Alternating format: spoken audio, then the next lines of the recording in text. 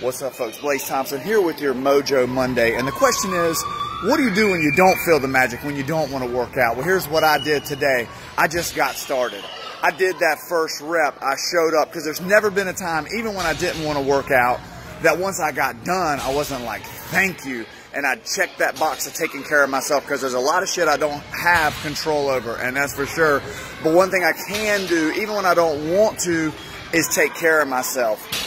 And I'm a fitness professional. This is what I do, and there's still days that I just don't want to get it done. So the group I just showed you, they're getting it done right now. That's the PSP adult class. They lift weights. What about you? For your first day of the week, and the workouts that I give out on this page here, I say get some cardio. And you know what? If you walk 10 minutes away, you have to walk 10 minutes back.